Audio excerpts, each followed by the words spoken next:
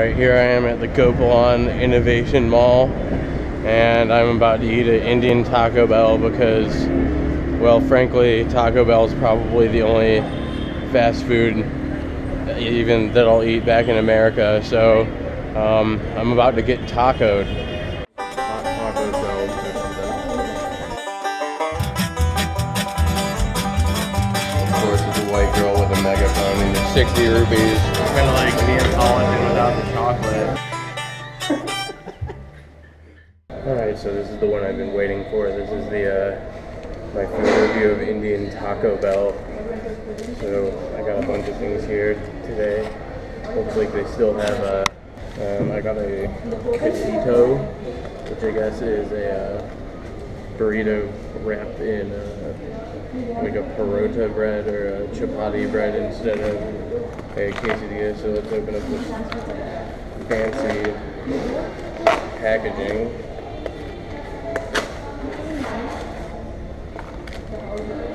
Cool, yeah, it's like parota bread. It's pretty awesome. Good.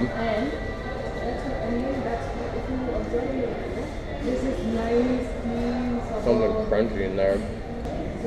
Doritos or something. Mix up the hot taco shell. That's really good.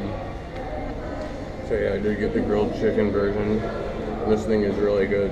They need to have this in American Taco Bells for sure. Or just America in general. Quesito is really good. Really, really good. I've got tikka masala burrito. I have high expectations for this one. Looks like grilled stuffed burrito.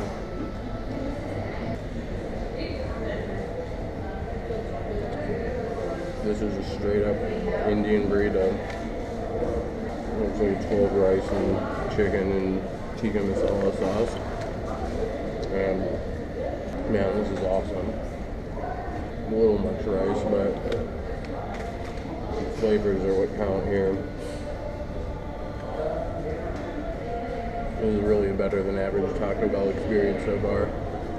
So that was awesome. I'm kind of thinking of stocking up a little before I go home. I haven't eaten this quesadilla yet, but I think I'll save this one for later. There's nothing special or Indian about it. I just got a cheese quesadilla, so I'll review that at a later time. But so far, 2 thumbs up on Indian Taco Bell for sure. Alright, here we go.